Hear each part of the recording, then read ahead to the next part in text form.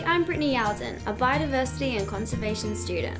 I wanted to make this documentary because after working with koalas for 6 years, I've come to realise that most people don't know a thing about them, and especially what's happening with our wild populations. I went to seek out the truth about koala conservation and spoke to animal activists, politicians and scientists to see what they're doing about the situation.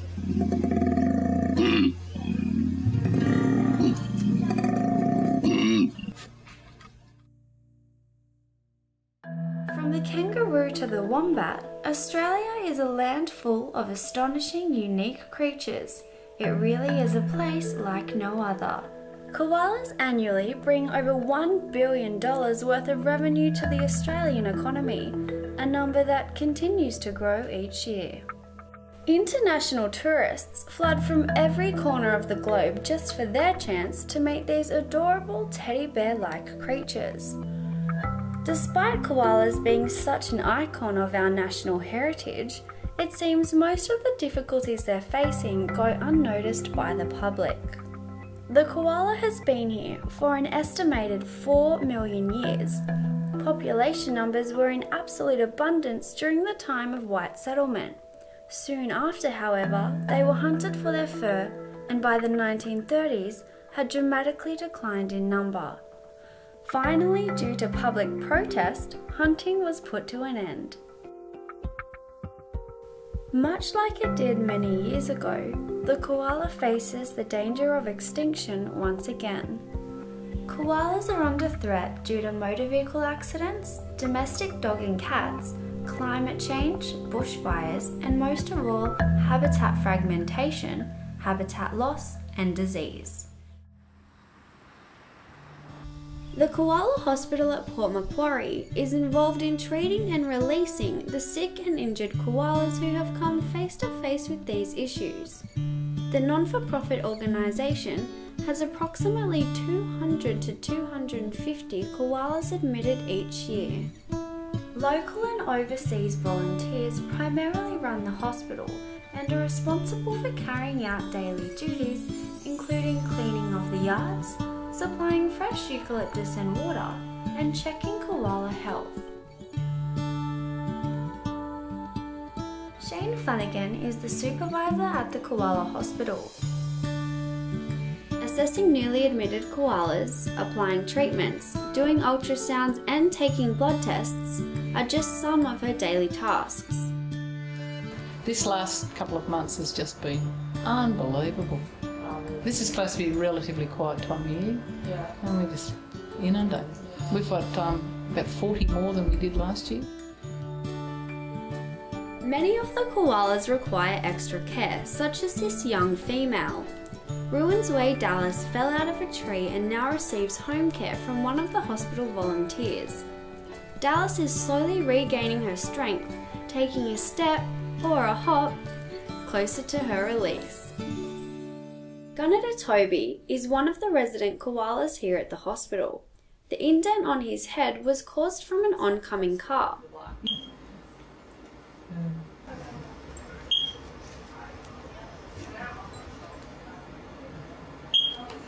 See, look at that.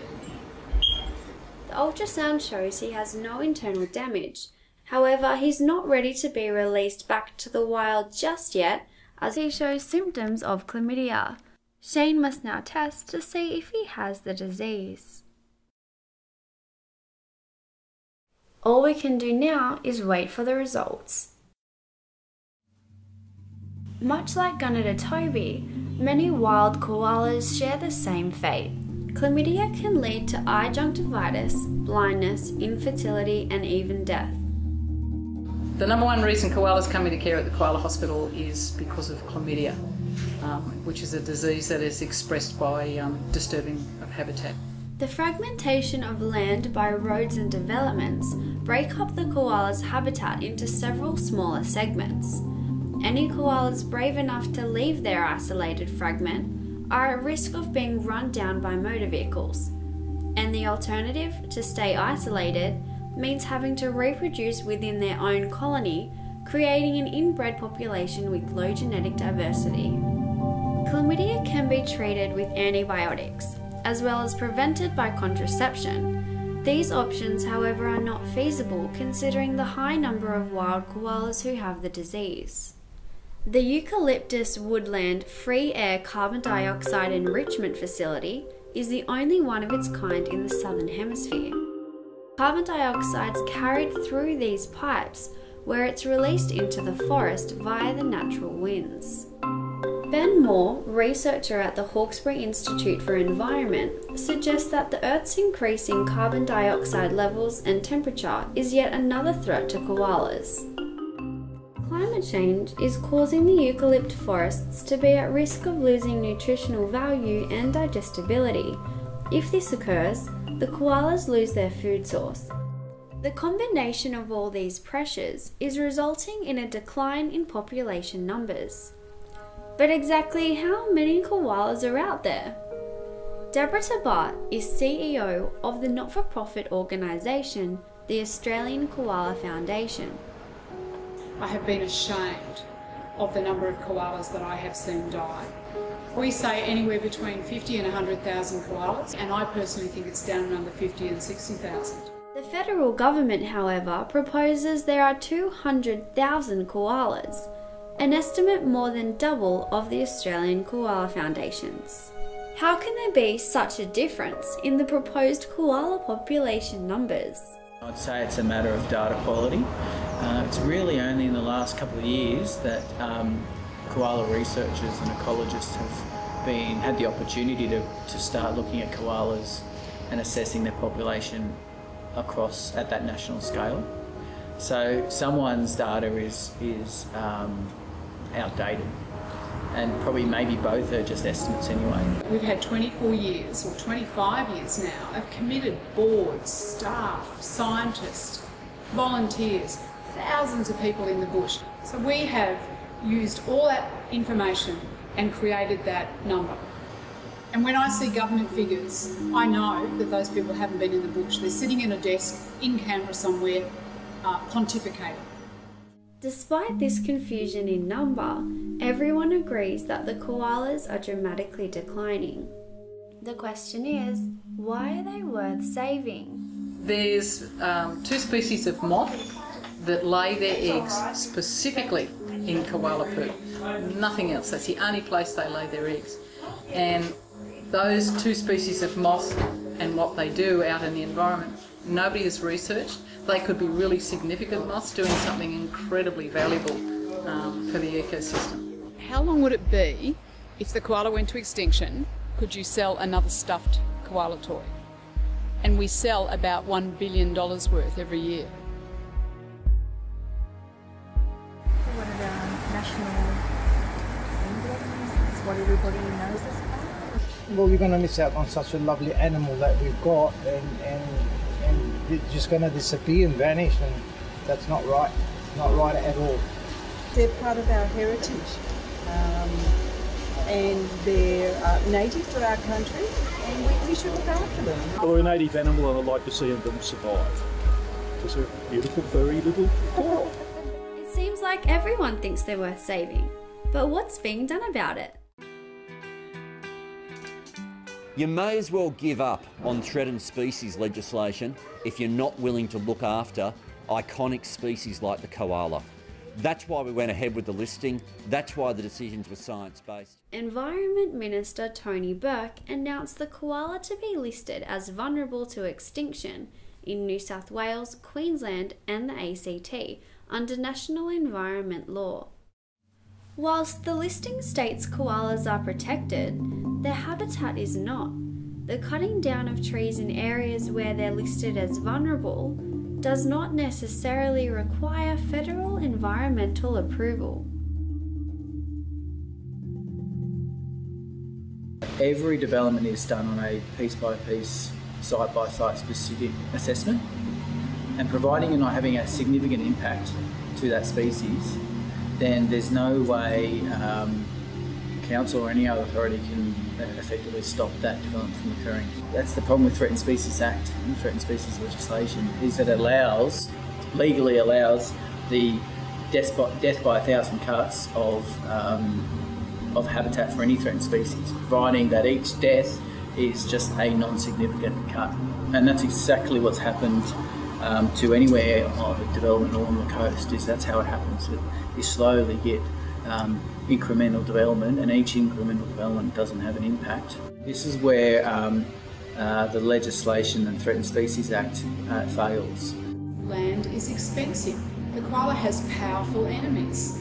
The koala habitat is sitting on the top of coal mines, on the top of coal seam gas, on the top of roads, on the top of developments, and so they want it gone. Port Macquarie is just one town which these tree-dwelling marsupials call home. Additionally, it's home to more than 70,000 people, a classic example of where koalas and suburbia coincide.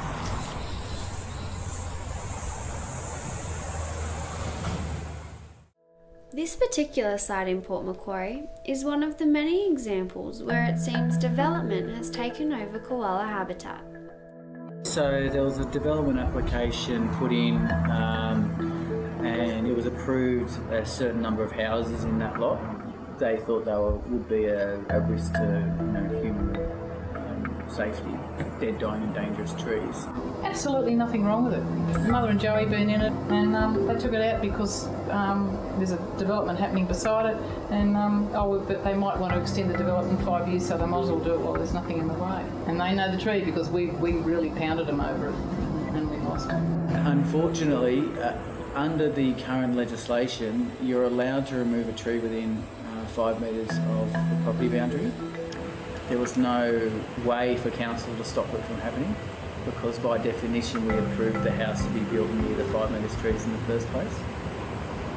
So it's a really good example where with all the good intentions, council or any other regulatory authority still often can't regulate to the nth degree that it would like to on environmental issues like that.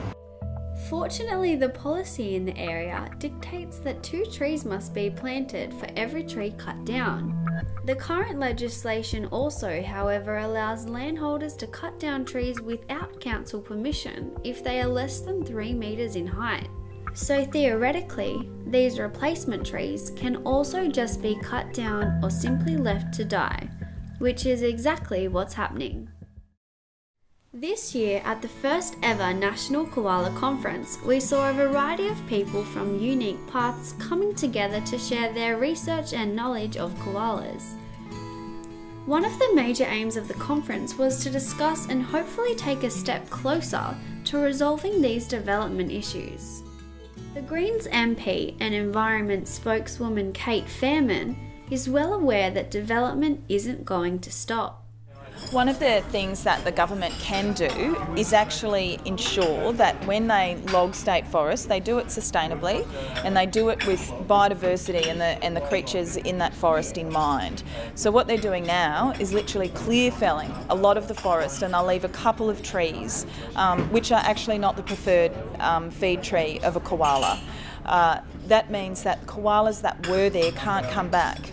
But sustainably logging a forest means that you can take some of the trees out, some of the trees that are good timber trees, but not completely trash the whole forest, and enable the species and the koalas to move to one patch of forest while you're logging that bit, and then ensuring that they have trees to move back to. So this isn't happening at the moment. The Koala Foundation has formed a supporter campaign called the Koala Army. Its purpose is to get a Koala Protection Act passed. The Koala Protection Act is simple. No tree, no me, don't cut the trees down. And if you, Mr. Developer, own a piece of land and you want to cut those trees down, you can't until you prove your activity's benign. If we're going to have a massive change in how we manage koalas, it's really going to have to be a political approach where the community at large pushes the pressure up to make that happen. They're iconic. They're known all over the world, and they, along with the kangaroo, represent the animal fauna of this country. And how disgusting would it be if we lost them? How ashamed should Australia be if we lost these animals? And they're just beautiful. They're just wonderful creatures. Can't we just have something here because they're just wonderful? So, what we continue to fail to see is that without nature, there is no us. And we've got to work to repair some of the damage. We overharvest the seas for money. And it's only when we do live in a false economy. And so we really be able to move forward properly. An ethical justification for biodiversity and conservation is that one species on Earth doesn't have the right to drive others to extinction. Koalas too have a right to exist. But if that isn't enough reason for you, look at their economic value, their aesthetic value, their cultural value, and their potential ecosystem services. By conserving habitat for the koala, we're not only protecting them, but the many native species in our eucalypt forests, both fauna and flora. While the many researchers, passionate conservationists and government authorities are doing what they can to protect the koala, the power is ultimately in our hands. You can help protect koala habitat by making this issue political. You can join the Koala Army at www.savethekoala.com. So perhaps once again, public cooperation can help these animals. It's all up to you.